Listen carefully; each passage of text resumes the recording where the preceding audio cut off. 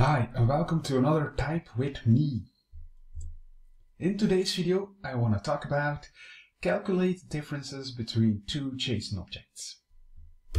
So this week I need to find a method to calculate the differences between two JSON objects so that I can store it in an array and then have some kind of undo redo functionality. It needs to be very basic, so for that I came across this library, the jsondiffpatch library, and today I'm just going to show you how it works, what you can do with it, and hopefully you get something out of it, right?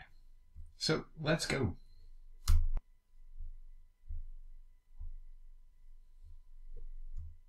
So jsondiffpatch has also a tool where you can play around a little bit with what it can do, right? So for example, if I change here south into north, then you can see here that that difference is being recorded. I can very easily swap out this, for example. We can also move this to another place. So I can do this here, and then I can go underneath here, and then I can paste it right here. And if you see then to the differences underneath here, then yeah, sometimes they can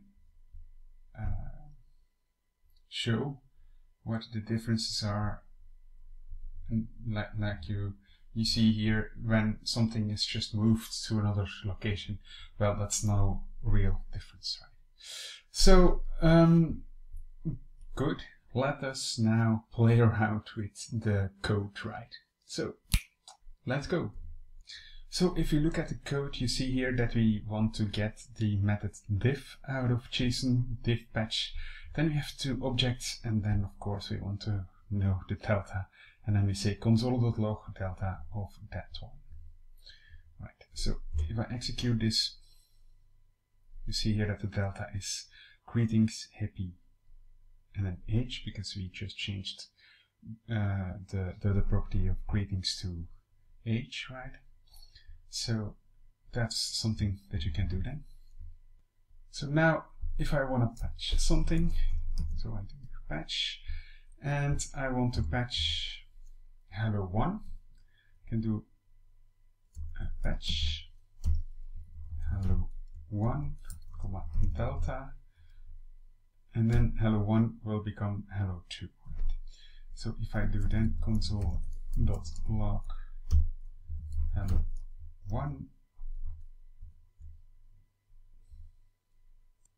and I then run this one right here, you will see that he is just printing out hello world and then greetings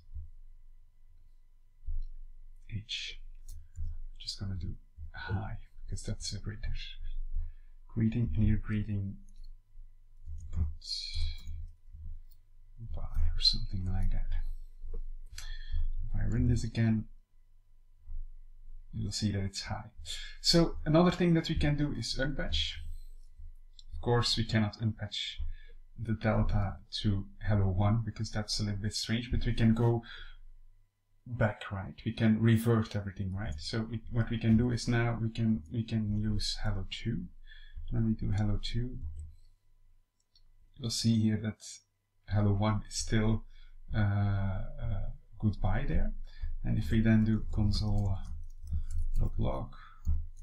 hello2, and let's save it, you'll see that we have 2 times goodbye. Right, because we are just reverting it. We want to go back to our original state, right? So that is that. Another thing that you can do here is const reverse delta. Then we do reverse of delta, and I do console.log of reverse delta,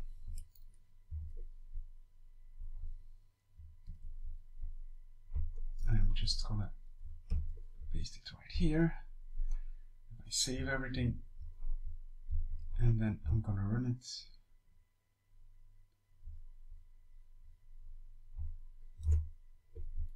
Reverse.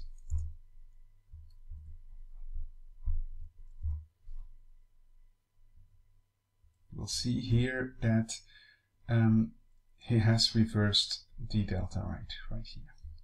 And of course, what we could do then is here to patch